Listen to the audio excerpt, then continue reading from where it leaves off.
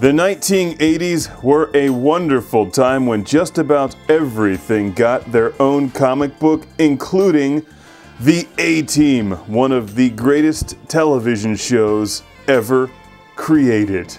The A-Team comic book number 3, fittingly the third review featured on CGR Comics. Let's open this up. It's from May of 1984.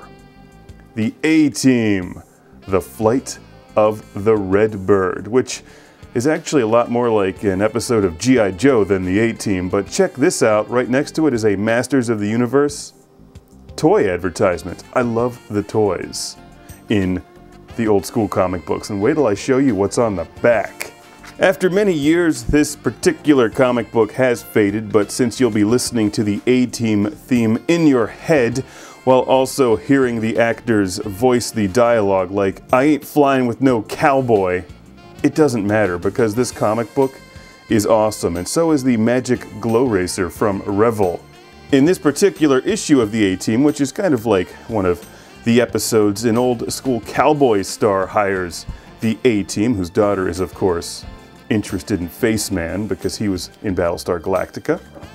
And the A-Team has to go in search of a super secret airplane called the REDBIRD, which is, of course, an evil communist airplane, as B.A. says, full plane. This comic is actually worth reading just for his dialogue alone. And half the jokes revolve around B.A. not wanting to fly. I pity the fool who tries to make B.A. get into an airplane, and of course, well, you'll have to see how they do it at the end. And like the TV show, nobody actually gets shot. All of the bullets miss everything. The A-Team was either completely incompetent or intentionally missed everyone, I'm not sure. Look, it's the Zorcom spaceship. The dynamic new space adventure kids can really get into. And it comes with its own adventure cassettes. Wow. A-Team number 3, the comic book, is like a really short, condensed version of one of the TV shows. You know, each of the A-Team members has their own thing, and they each use it in the adventure to capture the REDBIRD. And of course, along the way, you can enjoy ads like this one for Atari Soft games, including Donkey Kong, back when it was on something other than just a Nintendo console, because in 1984, the NES wasn't even out in the US yet.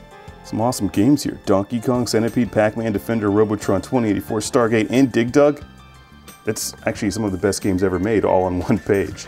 Alright, anyway, I'm not going to give away the ending, but if you've ever seen an episode of the A-Team, you know how they all end. The A-Team doesn't lose, and you know what? You won't lose if you find a copy of A-Team number 3. This full thing is trickier than I thought. Mr. T is still awesome. Get on the jazz and win a free trip to Hollywood with Mr. T. Can I still enter this? I'm gonna cut this out and try. The ending of A-Team number 3 is thoroughly satisfying, but I won't show it to you because you should read it for yourself. Check it out. It's an ad for Masters of the Universe, the video game. I don't actually have this, which means it's time to hit eBay. And here's an ad for Frogger on numerous game consoles, like Intellivision, Atari 2600, Texas Instruments 99/4A, Commodore VIC-20, Commodore 64, Atari 5200, Atari home computers, and the mighty ColecoVision. At last, different croaks for different folks.